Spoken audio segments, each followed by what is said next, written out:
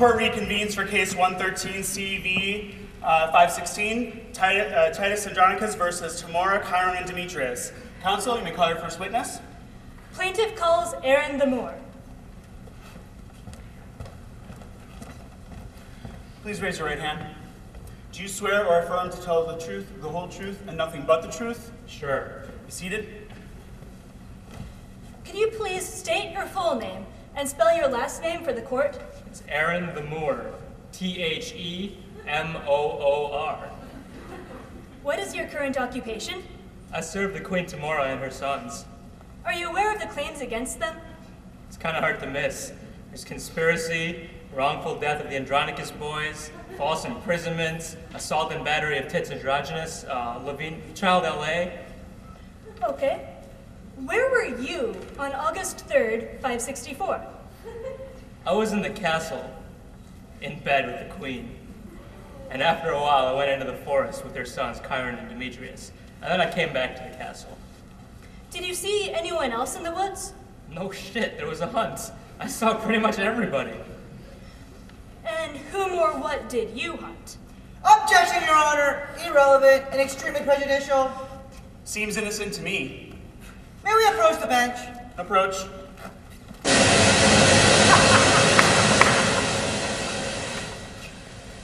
Your Honor, plaintiff's counsel is clearly aiming at the popular rumor that Aaron killed the Emperor's brother, hid his body, and then forged a letter implicating Mutius and Quintus Andronicus. That information is irrelevant and won't prejudice this jury against Aaron. Well, for one thing, Aaron started the rumor in his own deposition. And for another thing, under Federal Rule of Evidence number 608A. Murder has nothing to do with the character for truthfulness. But forgery is a manner of deception, which is untruthful. But it makes no sense to ask about the forgery of a letter plotting a murder without any evidence of the murder. So the murder is therefore relevant. Your Honor, under Rule 403, that's just going to confuse this jury. Go ahead and ask counsel, but remember, you can't prove it with extrinsic evidence. If he says he didn't do anything, you have to live with that. Understood.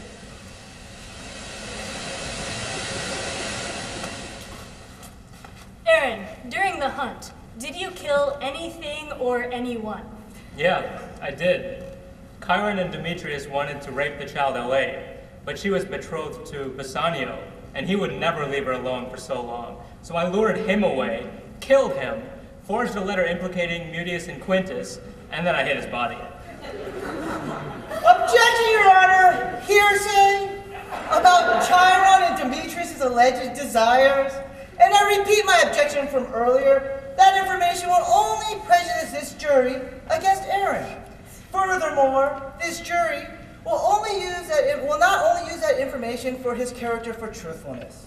Well, for one thing, it's not hearsay, because it's only said to explain Aaron's own actions in context. And anyway, even if it were hearsay, it was a party opponent admission. And I will stipulate to a jury instruction that they only consider this information inasmuch as it sheds light on his character for truthfulness.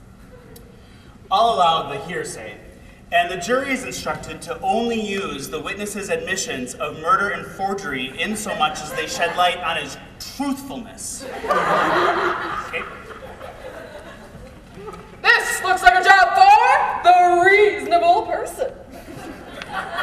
Now I'll just sprinkle you with some of my magic reasonability dust. And now, Your Honor, we will of course follow this jury instruction, disregard evidence of murder, and only accept evidence of forgery inasmuch as it shows that he might not be truthful with us. Perfect. Counsel?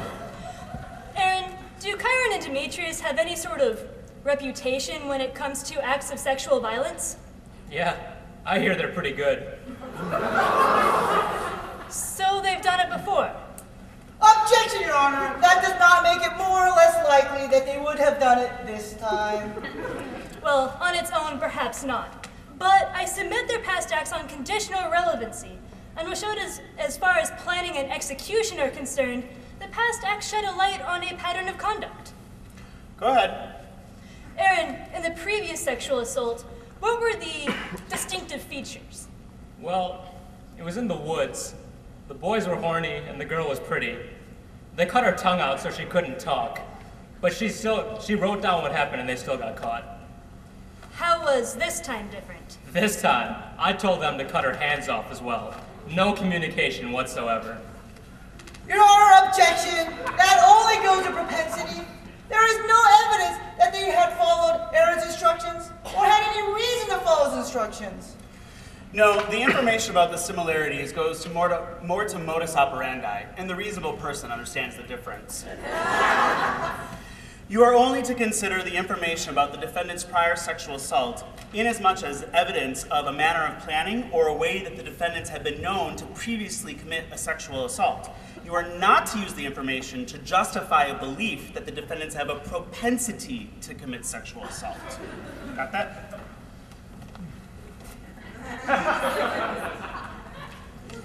Your Honor, we, the jury, of course understand that this evidence was in no way intended to lead us to believe that the defendant has a propensity to rape young girls.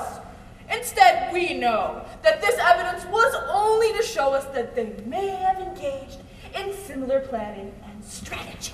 Perfect. Counsel? No further questions, Your Honor. Your witness. Aaron, you just testified that you killed Bassanio. Have you been prosecuted for this? Yes, but the jury let me off on that, just like they should for this one. Your Honor, I move to strike that comment. The jury will disregard the witness's comment about the desirability of your deliberations.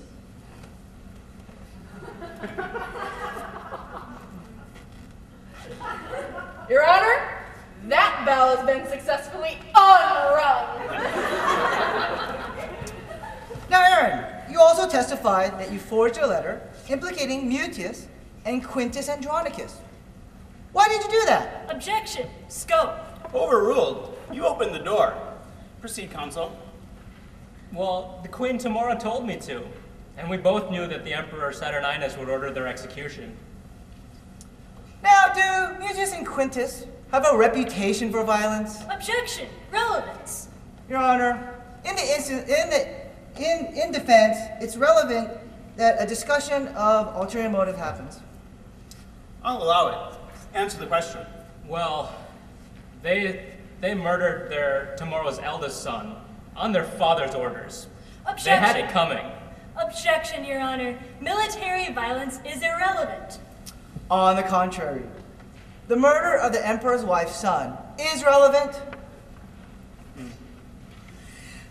The jury will disregard the statement that Mutius and Quintus had it coming, but may consider the statement that they slaughtered Tamora's eldest son.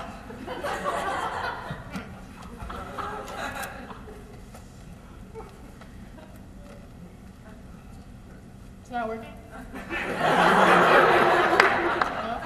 I'll try it. No, it's really not working.